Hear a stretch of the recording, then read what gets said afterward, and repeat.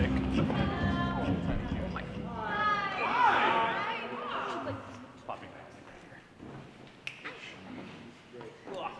Oh my God, that happened. That was really cool. Hang on.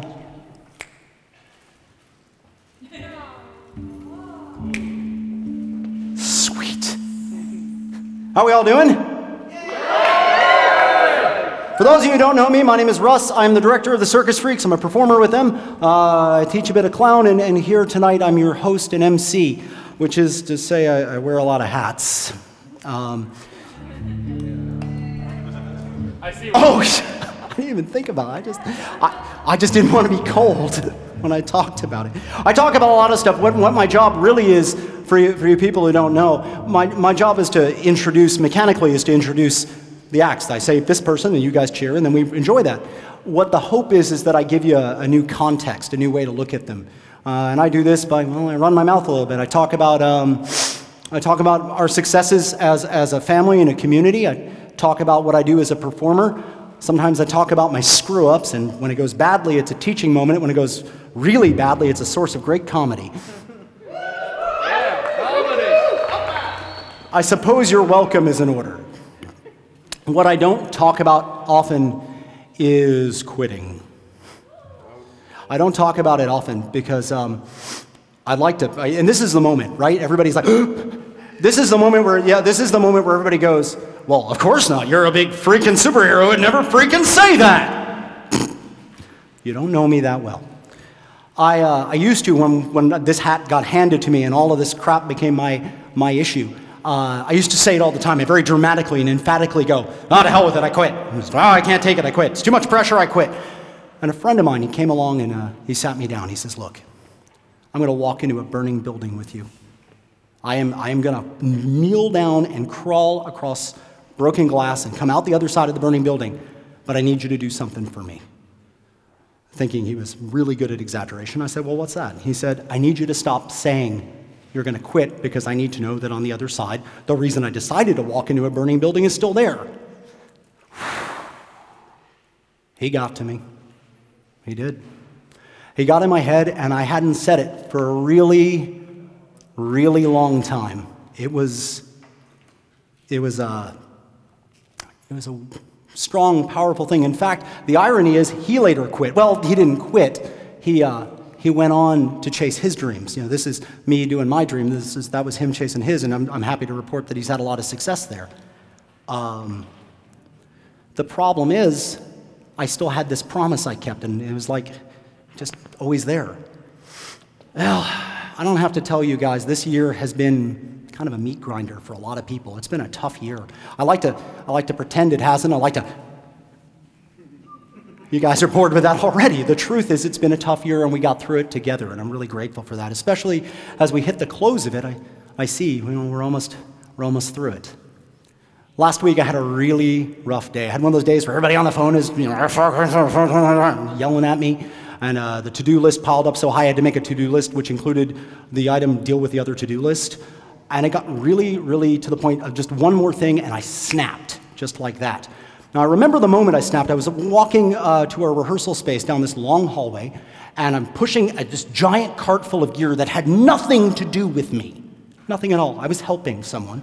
And the thing was piled up to here, and it decided to fall over. So I ran forward, threw my hands up against it with all I had, and I felt something in my back go, "Fuck you!" And I knew immediately that it was going to suck later, even though I didn't feel it too much just then, and boy, did it. At this point, I turned, I picked my foot up, and out of my mouth popped, kind of involuntarily, I quit. Fuck you. I just kept walking, and I thought that was a great moral victory. I had said, fuck you, and kept going. I thought it was a great idea, and I thought I had grown up as a person. But what I did was I left a piece of me behind, the part of me capable of quitting. The problem is you then spend the rest of your year finding ways to fill that back up. And that's pressure in and of itself. And the pressure got bigger and bigger and bigger. And last week, I found myself into that exact same place, just pressure to the end. And I've been finding myself walking to that rehearsal space over and over. I walk there, and I have to walk by the ghost of me saying, I quit, over and over, and that's tough. Well, I got to the gym, I dropped off everything, I said, guys, I gotta go for a walk, I'm sorry, I gotta clear my head. So I went for a walk, tried to clear my head, and I come walking around the corner, and I find myself back at the spot where I said it. And standing there was one of my performing partners. And he looked at me, and he very proudly looked at me, and he said, I'm here to provide emotional support.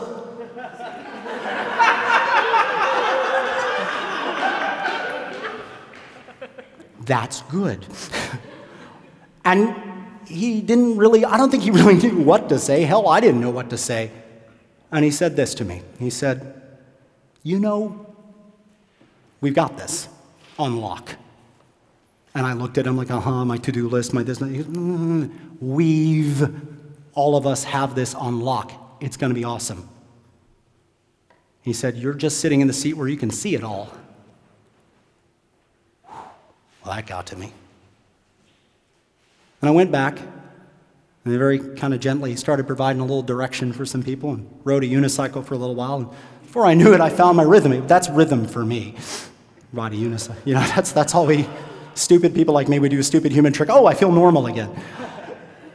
But I got back to it, and I realized I'm pretty sure, I'm honestly sure at the core of my being that I would have gotten through all of that and gotten back here to say this story to you. I gotta tell you the truth. As long as I've been doing this, there's one thing I've become completely aware of.